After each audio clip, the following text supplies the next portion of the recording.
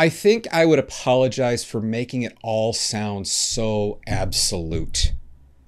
My approach at the time was very much, God said it, I believe it, that settles it, don't question it. And I think I would apologize for that approach.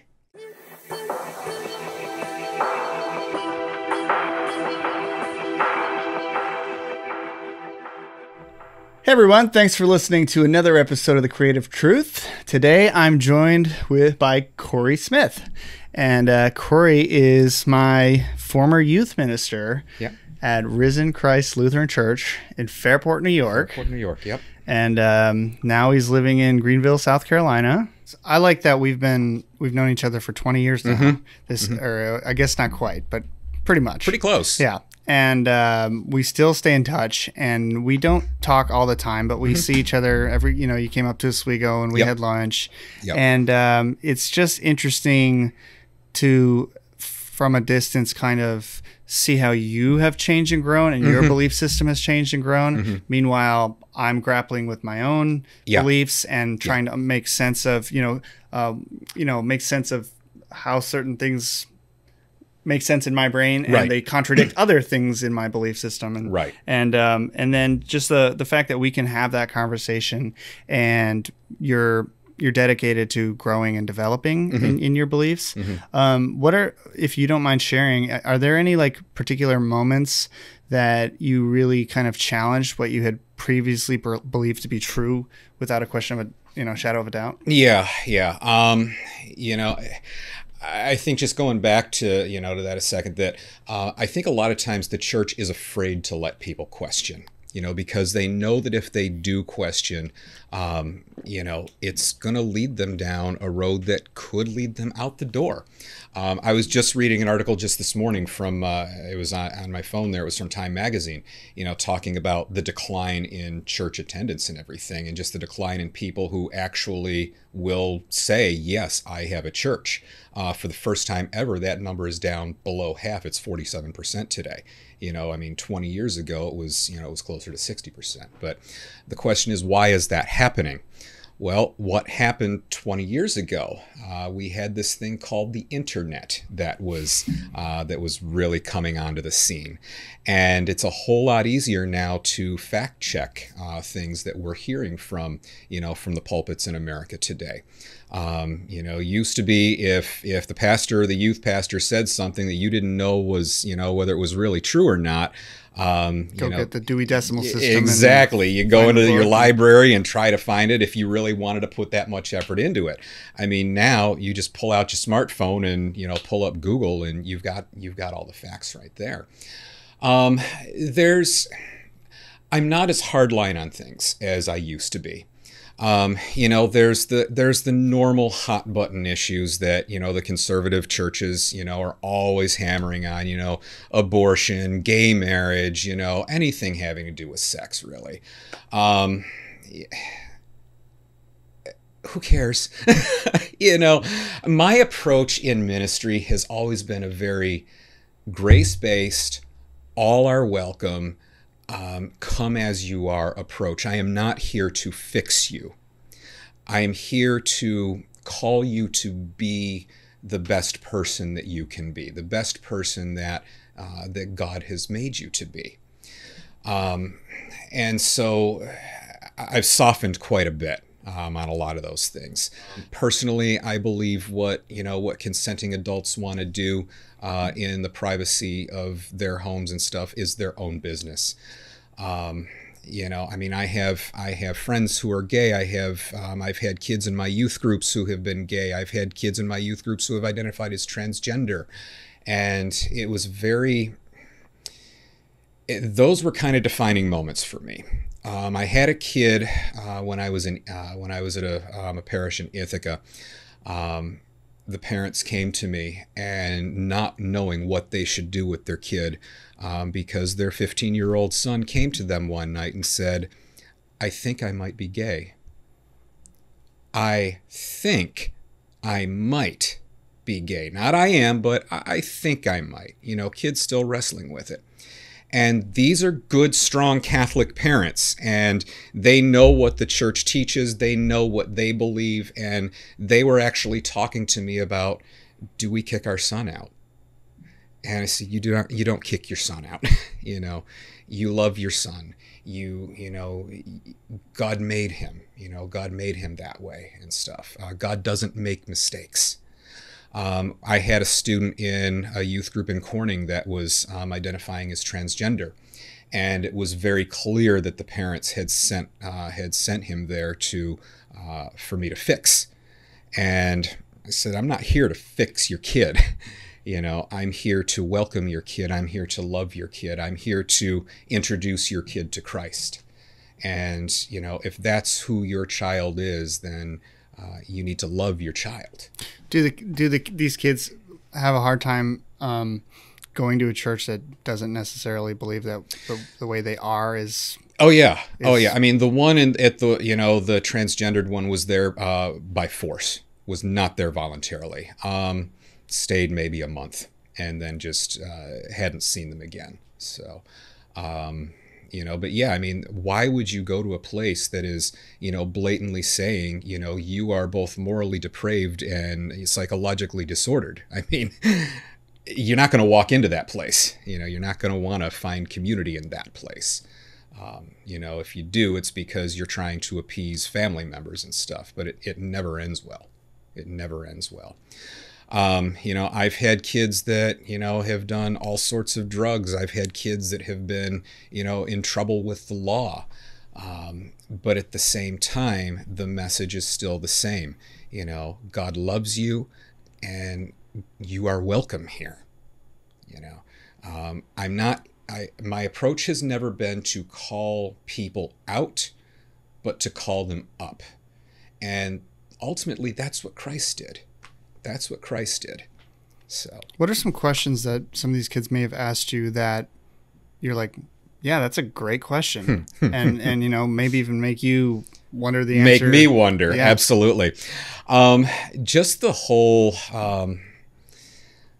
I think the logic behind the existence of God, or just the, some of the stories in the Bible that we teach, as literal truth, I mean, all right, the story of creation in the Garden of Eden.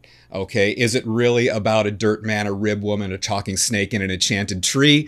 Or, I mean, if you go back in that, not to give you a long theology lesson here, but that story was written as the Jews were in captivity, and it was written Genesis 1 and Genesis 2. Those are two separate creation accounts. They were written 500 years apart from each other, and stuff. No, it's not meant to be taken literally. And what I would say, I mean, if you remember even in confirmation class, I said the one thing that we do need to believe is that in the beginning, God, and how the rest happened, it happened. We don't know how. I think it's a great story.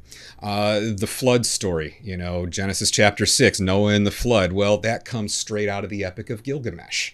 If you've read that, the story of Jesus, it's just another story of one of the sun gods and everything. I mean, there's this interesting video out there. I mean, you take it with a grain of salt, but it's the Zeitgeist video. But there's this whole, I think it's like a 26-minute section of it that, that compares the story of Jesus to the story of all these other pagan gods, and it's not unique that there's a God that was, born on the 25th of December, had 12 disciples, was baptized, and, died and, came back to life and all that stuff. The parallels are so similar to, all the other pagan gods. And what the church would tell you is that, well, those are stories that were created by Satan, kind of like even the fossils and everything. Well, they were put there by Satan to test our faith, but this is the real one and stuff. Personally, yes, I believe Jesus was a real person. And yes, I believe that his mission was to come and, to call us up, to call us into the very best sense of humanity that we are called to be. So, Why do so many people feel so strongly about a text that maybe they've never even read, or a belief system that they aren't actually that familiar with? Because they know that if they question it, it's just a very slippery slope to, questioning other things. If you look at the history of the church, even in America today, 150 years ago, the church condoned slavery. The church has always been on the wrong side of social issues. The church condoned slavery. We were on the wrong side of that. The role of women, women be silent. Women should not be in authority over anyone. Well, Susan B. Anthony had something to say about that. The Equal Rights Amendment had something to say about that. And I think today the whole LGBT issue is another one where we're going to find that, that the church is on the wrong side of. Yes. Has God changed in the last 200 years? No, God. I don't know that God changes. God is.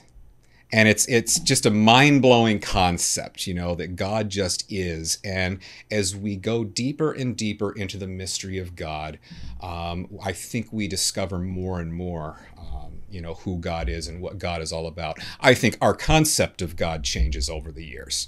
The Bible says that we are created in God's image, but I think we as church and just we as society in general have created God in our image. And, it's interesting because, God hates the same people that I hate and stuff. Well, that's creating God in my image. So. Yeah. And we talked about that people will pick and choose. Absolutely. Let's say prayer in school. Right. They'll say, I want prayer in school as long as it's my prayer. Exactly. If it's somebody else's prayer. Yep. Then I don't want it. Or in a government, in a town council meeting. There was just a case in Florida recently, I think within the last month or so, where they were opening their legislative session with prayer. And so it's like, okay, well, Equal Access Act says that you have to allow all in. Well, the Church of Satan wanted to go in and do a prayer. And I guarantee you it did not go over well. That was, yeah. It didn't go over well. That was probably the end of that. Yeah. But I even remember fighting that battle as a youth minister. That's the whole idea behind the Church of the Flying Spaghetti Monster. Yeah, I love the Flying Spaghetti Monster. Yeah. It's hilarious. Yeah. What are some misconceptions the general public has about Catholicism or Catholic or Christianity generally? Right now, presently. Okay. If you watch any of the South Park episodes on it, that's probably an answer to a lot of your questions. If you watch The Simpsons, Ned Flanders, not all Christians are like that. Not all uptight. I think it's just I think there's a conception out there that you have to be perfect. You have to be a certain way for God to love you, for God to accept you. And it's just not true. It's just not true. Is that why Christians don't have a sense of humor? Yeah. Oh, yeah. I don't know. I know a lot of Christians that have a sense of humor. I think God has a sense of humor, As far as the Catholic Church is concerned, and it's one that unfortunately, has been in the press so much, the conception that all priests are molesting kids out there. Well, no, they're not. I know we're finding that there's been a lot of cover-ups, and, I'm ashamed of it. I'm ashamed of, my bishops who have covered up, and I'm ashamed of the bishops who have committed those sins themselves. There's a case right now, the retired Bishop of Albany, New York, Howard Hubbard. They're finding more and more that he was doing stuff to kids when he was the bishop. So yes, it's true, but yes, it's also a misconception that all do it. I know some wonderful, wonderful holy priests in the Catholic Church, and I know this newer generation that's coming up now, they're taking it very seriously, and the Church has taken some very strict measures, to make sure that it doesn't happen and that it doesn't, that it doesn't go under the rug.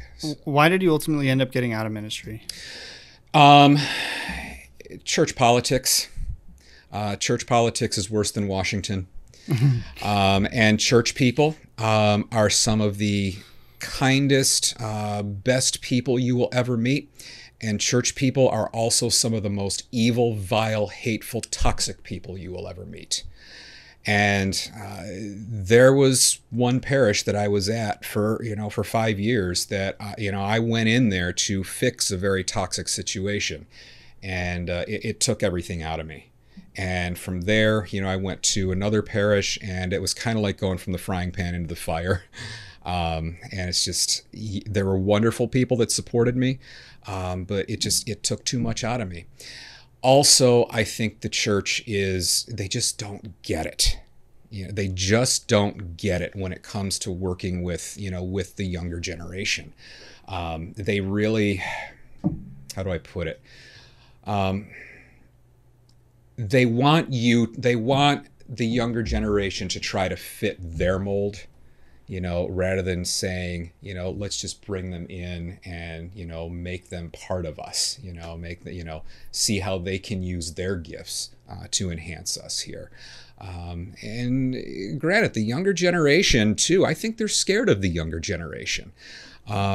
This is just my own personal opinion, but the church has gotten so used to mediocrity that when someone, like yourself comes along, or, someone of, that generation comes along that really approaches what they do with a standard of excellence, the church is afraid of excellence. They've settled for 100% half-assed for so many years that, mediocrity sometimes looks like excellence to them. And then, someone like you comes in and says, what is this? 100% half-assed is a great yeah. slogan. Oh, yeah. Oh, yeah. Oh, yeah. And I think the church is afraid of, a lot of the churches are still very much afraid of that, Do you think they're headed in the right direction? I think some are. How about as a whole? As a whole, I don't see a lot of hope right now. I really don't. As the church as an institution is dying. At least, in the United States, it's certainly dying in Europe.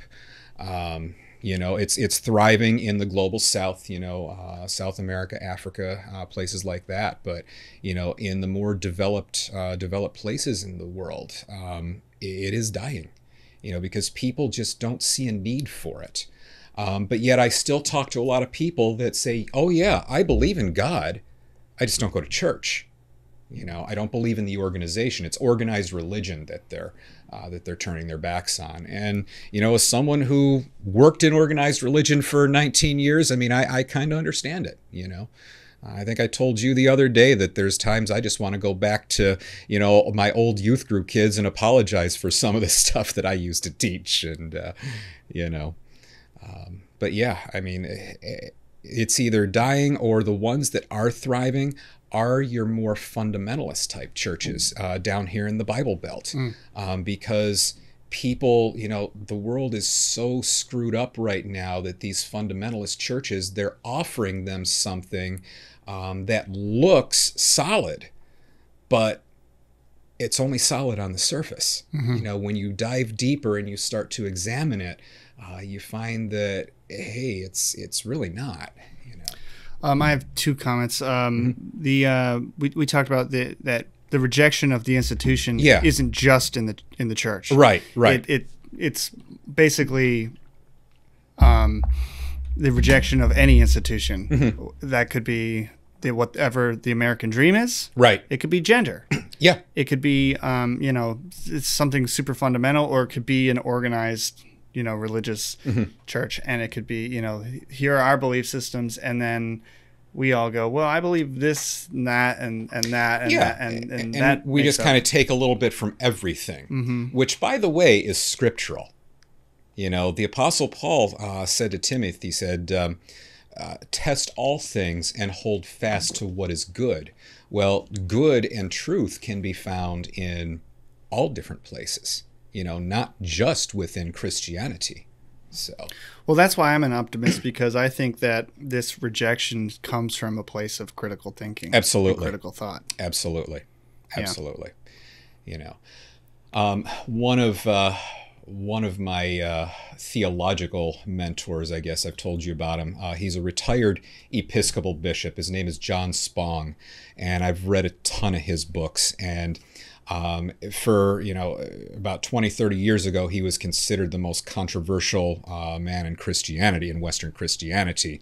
But in reality, all he's doing is he's preaching things that the church has known about, that theologians have known about for the last 200 or 300 years. It's just, it seems so controversial because the clergy have been so afraid to teach it and stuff. But one of the things that he goes so far as to question is the whole concept of Christ died for your sins. And I mean, automatically when you hear that phrase, it puts a sense of guilt into you. Yeah, and you and I both know Christianity's all about the guilt, Right. Catholic guilt. That's Catholic guilt, Lutheran guilt, whatever. I mean, insert denomination here, and then the word guilt, But that phrase, Christ died for your sins, and we're taught to believe, I mean, from an infant on, that we are terrible, horrible, sinful, sinful human beings, and But what Spong is saying is that no, Christ didn't come for that. John 10:10, people were asking him, well, why did you come? Jesus said, I have come that you may have life and have it to the abundance. Christ didn't come to save us from our sins. Christ came to call us up, he was like the model human. The church teaches he was both fully God and fully human. Well, he is the most full human being there is. He's the model for what it means to be a human being and to live life to its fullest. And that's why Christ came. I mean, to call us up into our humanity, to be the best human beings we can possibly be. Spong puts it this way. He said, God is life, and so we worship this God who is life by living our lives fully. God is love. That's scriptural, 1 John 4:8. God is love. So we worship this God who is love by loving others the way he loves, sacrificially, controversially, and sometimes even wastefully. And God is being. The word, the word Yahweh, it means I am. It is the actual word is to be. God is the ground and source of all being, and God is being itself. And so I am called to be, and you are called to be the best person that God has created you to be. And that's what Christ came to do, to be the example of how we can do that. And so I think if the church starts taking that perspective, especially with the young people, a young person that comes in and has certain gifts, we should be celebrating that. A kid can skateboard, great. How do we help them to become the best skateboarder they can be? Whether it's to reach others or not, how do we help them? It's not about, us doing something for these kids. It's just about helping others be the best they can. That's love. That's love. acceptance. Yeah. What I'm thinking about as we're having this conversation is, for some listeners, we're blaspheming. Absolutely. We're in the Bible Belt down here. Believe me, I get it. Bless their hearts. But for others, we're evangelizing. Yeah. And so it's taken me 30 years to really know and accept myself and know that I don't have all the answers. Right. But I believe that by having the conversation that maybe some people are afraid to have, or asking those questions, that having that critical thought, that's growth, that's progress. Right. That's, it's terrifying to some. It's very terrifying when you don't have the answers. Yeah. And then there will be some listeners that approach the world objectively and just go, I'm not Catholic, I'm not Lutheran, I am whatever I am, but I'm interested to know what Tyler and Cory have to say. Right. Kind of thing. Right. So, and those are the people that I think I tend to attract. Yeah. So, yeah. That's awesome. How do you know you've actually made a difference in the youths that you've mentored and coached and talked to their lives? Um, it's a good question. You know, I mean, some of them have actually come back and told me and stuff. I mean, I remember I had a kid once that it wasn't until he got into college and he was home on break and he says, now I get it, Cory. I understand why, you know, why you did things the way you did with us, and thank you. You know, so some have been that, you know, so bold as to, you know, as to come right out and say stuff like that. With others, I think it's just been, we've stayed connected over the years. And I mean, what reason does anyone have to, you know, to stay connected to some, you know, 40 some odd year old guy that they knew 20 years ago and stuff? I mean, there had to be something there. You know, and maybe this 40-something year old guy actually still cares about some of these kids and stuff. So, well, you certainly remember a lot about our group. Oh, and, yeah. Well, I mean, it's evident. You guys had an impact on me. I mean, I always refer to, you know, to the youth groups as my kids. And I think to an extent, I mean, I really did see you as my kids, you know. You know, I think that's why I never got married and had kids of my own, because I already had, you know, 30, 40, 50 kids and stuff. And it was nice to go home to an empty apartment and just not have any kids around. And, you know, yeah. We've also kind of touched on how you've kind of approached things backwards, and you did all your service up front. Yeah.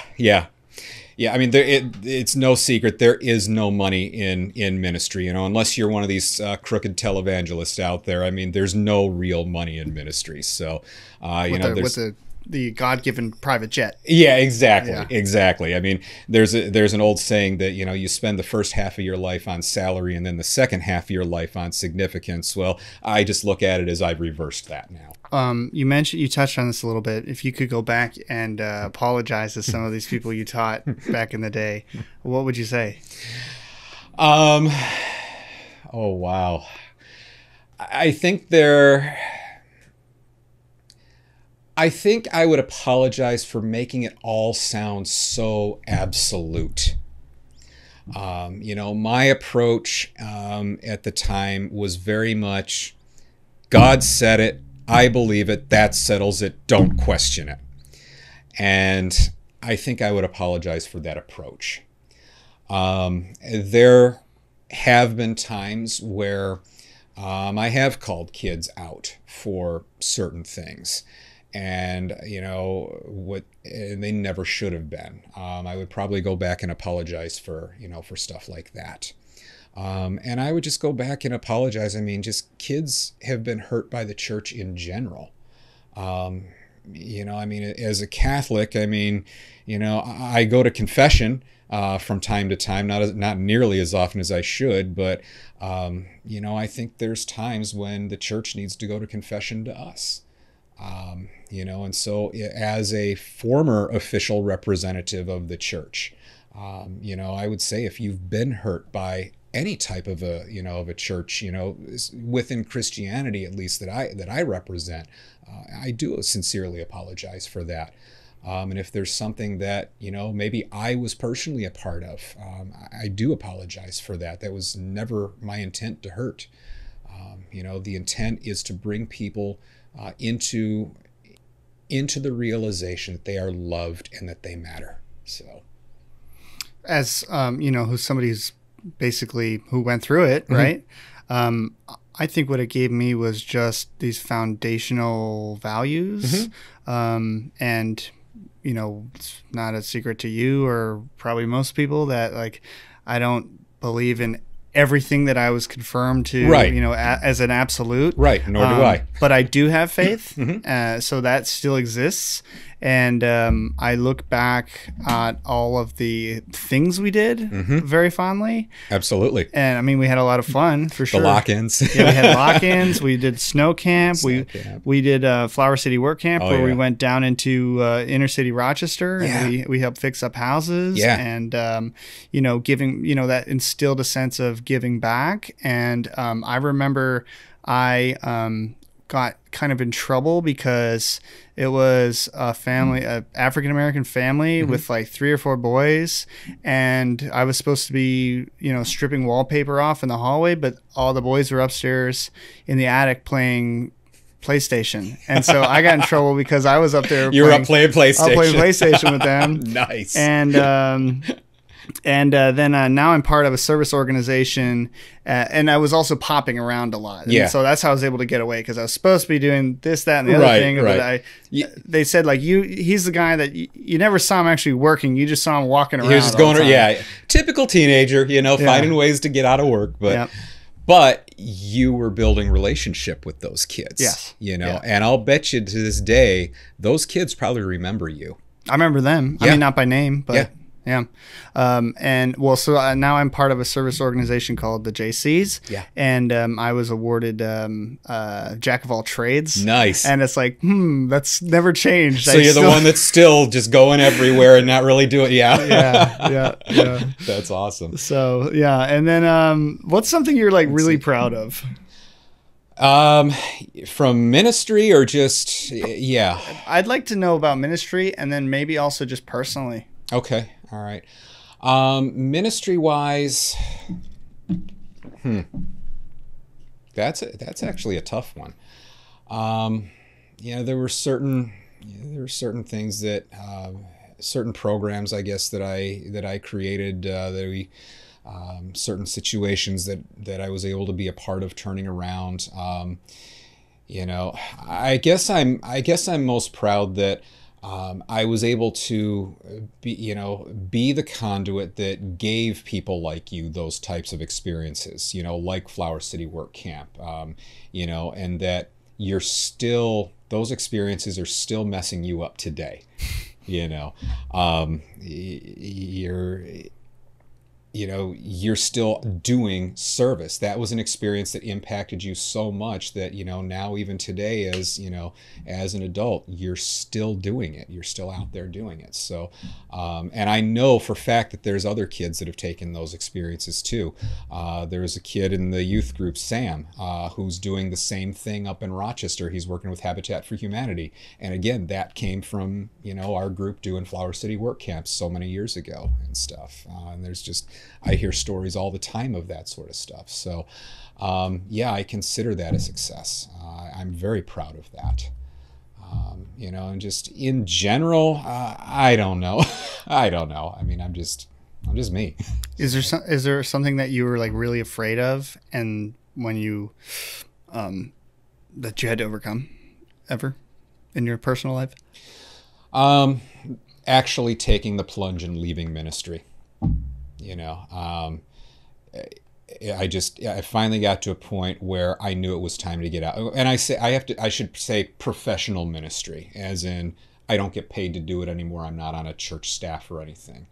You're always in ministry, This right here is youth ministry. You're one of my kids, Tyler. So, but you're never except we're close in age. Exactly. It was before you were the adult. That was right. The kid. That's right. But I mean, as far as, I think actually taking the plunge to get out of professional ministry, more so because it wasn't just what I did for a living, but it actually defined me for who I was.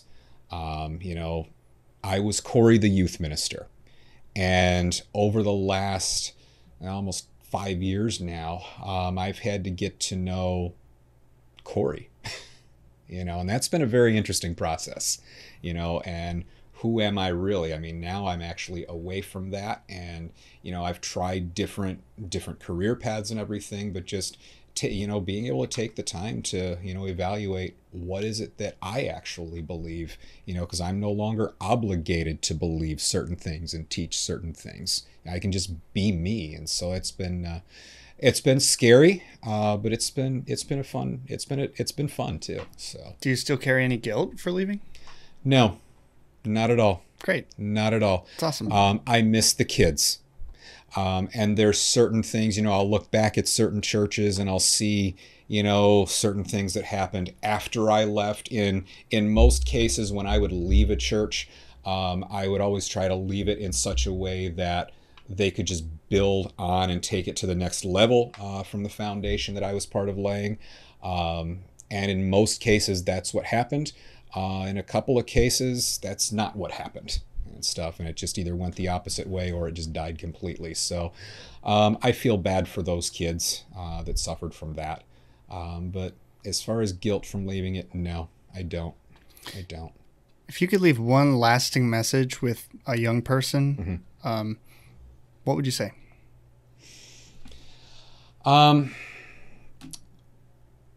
If you are a person of faith and you're struggling and you're questioning,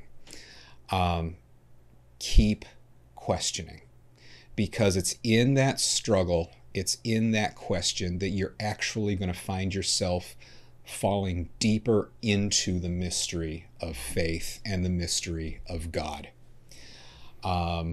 If you are not a person of faith, and just know that no matter what, you are loved and you do matter. And I know somebody needs to hear that message, but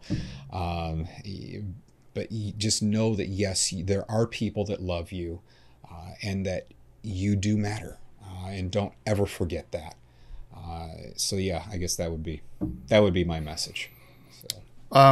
Without names, would you mind giving that anecdote about the person that kind of switched off the thinking? Oh yeah, absolutely. And maybe why that's not encouraged? That's basically going against what you just said. Yeah, absolutely. Had a student in one of the youth groups, and came into the youth group, I think it was in 7th or 8th grade, all the way through high school and stuff. Went through confirmation, and this was a kid that was just always asking questions.